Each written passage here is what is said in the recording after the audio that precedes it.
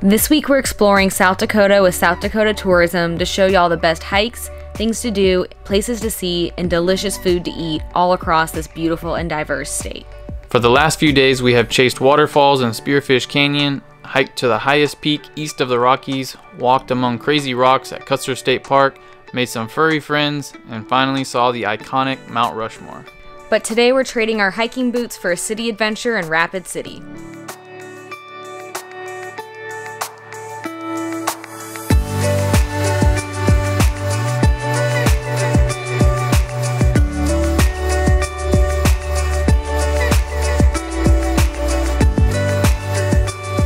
So far on this trip, we've been hanging out in the Black Hills National Forest region of South Dakota, and just to the east is the city of Rapid City, which is the second largest city in South Dakota.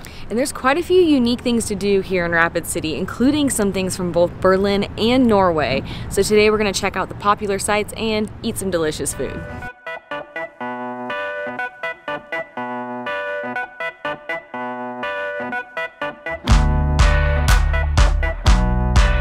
Rapid City is nicknamed the City of Presidents. They have life-size statues of every former president scattered all around downtown on street corners and on the sidewalks. I'm with my guy Thomas Jefferson, and I'm helping him sign the Declaration of Independence. We're playing a fun game where we try to guess which president it is from like across the street. It's really hard, but Adam's doing a really good job so far.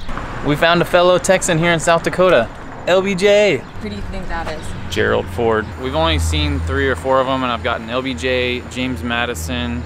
I'm pretty sure that's Gerald Ford over there.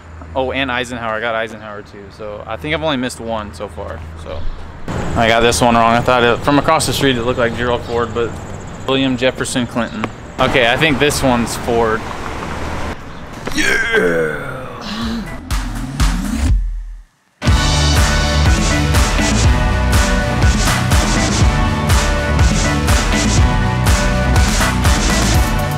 Pretty sure that's the OG George Washington. Or OP. OP, the OP. That was right! Dude, was he really that tall? He's a tall man. Now this one's gonna be tough. It's these ones in the 1800s that I'm gonna get lost on. Oh, you know who this guy is. I do know? Yeah, you know this one. He's a big time. Can you give me a hint? His name starts with the same letter as your name. His first name? Mm-hmm. His last name starts with a J. A-F-J? Oh, Andrew Jackson? Nope. Andrew Johnson? Andrew Johnson. What a history buff. I was gonna guess Ronald Reagan on this one, but I doubted myself. I'm gonna guess Herbert Hoover. Nope. William H. Taft. Wrong. All right, we found one of the more famous ones. Another one on the Mount Rushmore. Teddy.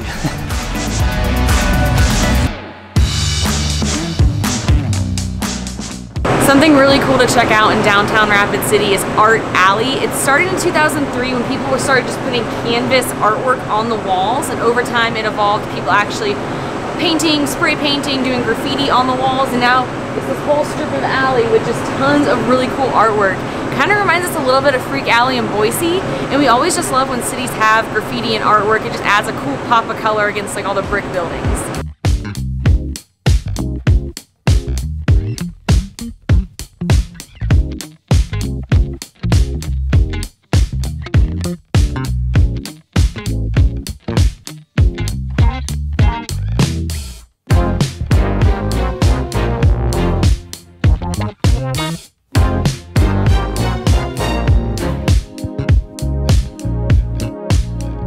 So if I had to pick which artwork was my favorite in this whole alley, I think I'm gonna have to go with this one. I'm not sure the significance of it or anything, but I think it's just really well done, and the tree's cool, and I guess these are moons and stuff. I don't know, it's really pretty and just speaks to me, I guess. So shout out to Pope Christopherson.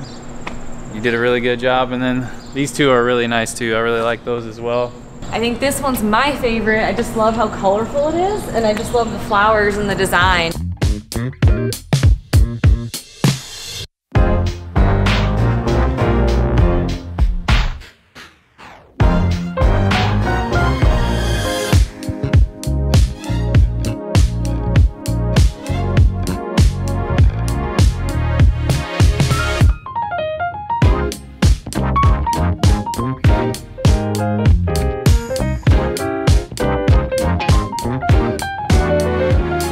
If you watched our vlog yesterday, we had a very big day and we had a very late night, and this morning we're up early for sunrise, so coffee is much needed, and it's actually our second one of the day. Oops.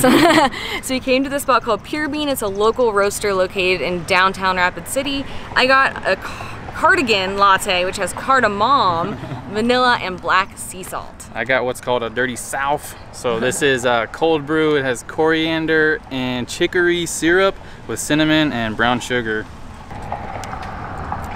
Oh, that's good. This is good. I was afraid it was gonna be too sweet, but it's like the perfect level of sweetness. But then these has these other little spices in it. Good choices. We're gonna drink our coffee as we drive because next up we're gonna go see a little piece of Norway here in Rapid City.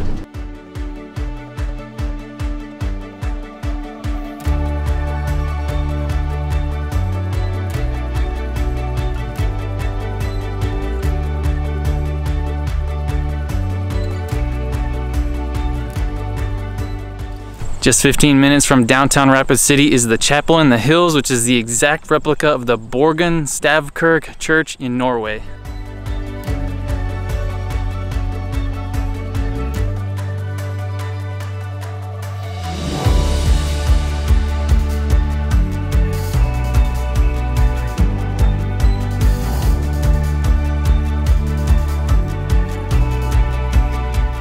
The original version of this church was built in the 1100s. That's what, 900 years old? Crazy. And part of the reason why it's lasted so long is the way it's built.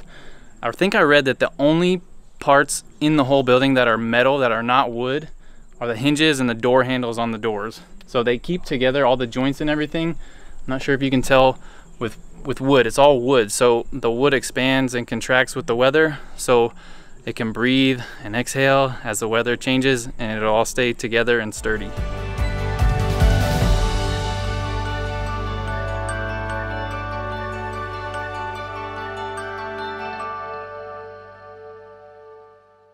This building behind me that has a grass roof on top, which is really cool, is called a stabur. I think that might be how you say it.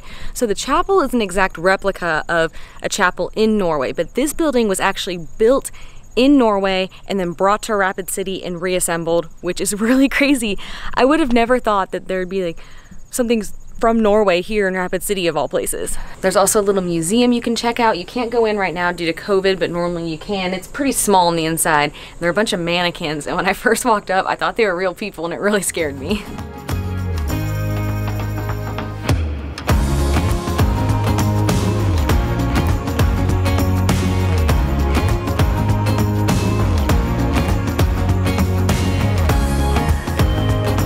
So if a Norwegian church in Rapid City isn't unique and random enough, there's also a couple pieces of the Berlin Wall and 2 tank traps. So the story I read behind this was there was an exhibition going around the United States with some of this, and a local businessman saw it when it was nearby. So he thought it would be cool to have in the city, so he bought it, and here it is.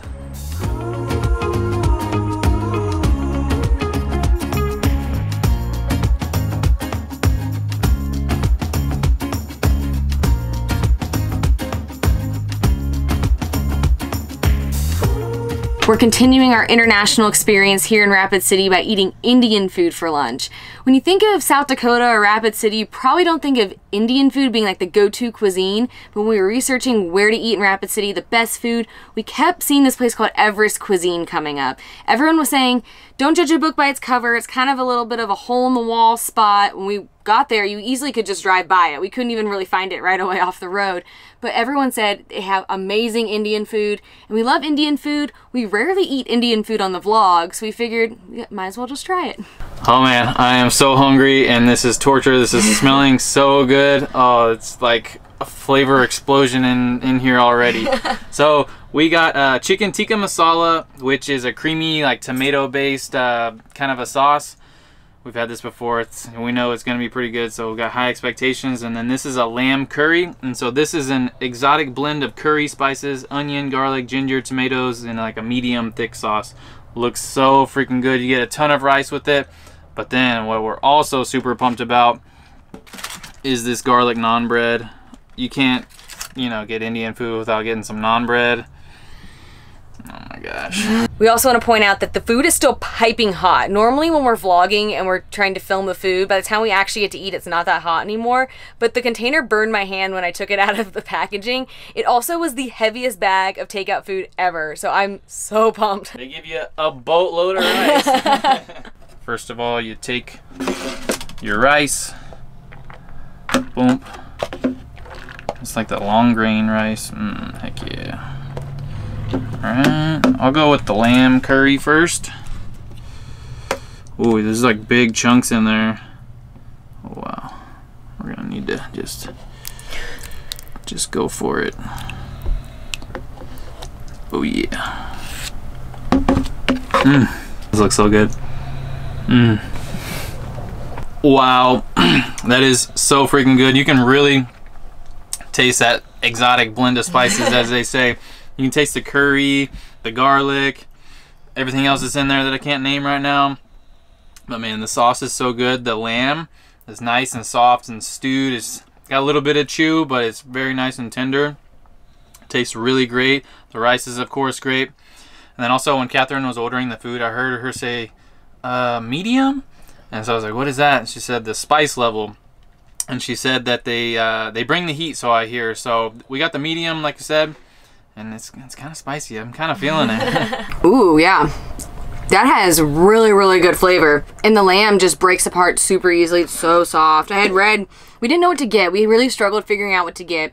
We love tikka masala, so that was kind of a given. But I read a lot of good reviews about this lamb curry, and people said that the lamb was just really soft. And they were totally right. This is absolutely delicious. I think before COVID, they actually have like a lunch buffet. I don't know exactly how that works, but that was kind of the process at Everest Cuisine, but now they're just doing takeout only. But I would love, I don't know if you just pay like a flat fee and you get to eat whatever, but a buffet of this would be the way to go. The dream. This is so hot and my hand is on fire. Oh, that is so good. Kind of a warm day, so eating a hot meal right now is a little warm, but wow, that is so creamy and delicious. I love tikka masala. I just love the creaminess of it. And the chicken, it's in these like huge chunks, but it's really, really soft. You can just easily like break it apart into smaller pieces. Oh. It's got the heat. I think the medium is the perfect level for us. You get just enough to feel it, but not enough to like overpower the food. All right, let's get a shot of this naan. Oh, that looks so good.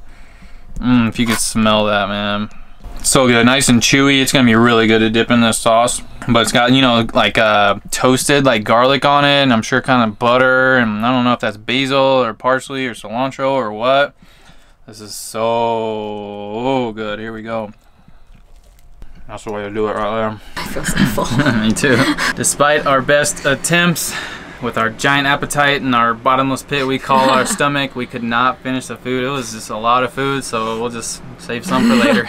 But it was a really fun day getting to explore Rapid City and kind of get a change of pace. We've been doing a lot of hiking and outdoor stuff, so it was nice to give our legs a little bit of a break and just kind of see the sights in a city. Similar to our experience in South Dakota so far, Rapid City was very unique. Unique's kind of our word of South Dakota. Everything just is different than you'd expect, kind of takes you by surprise, just kind of like, huh, I would have never thought that would be here. And with like the Norway chapel and the Berlin Wall and the awesome Indian food, I don't know, it was just a really fun day.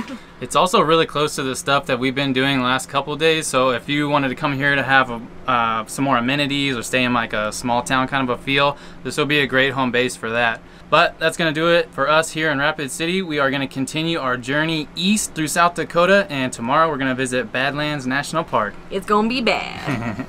Sorry, I had to do it. It's all right.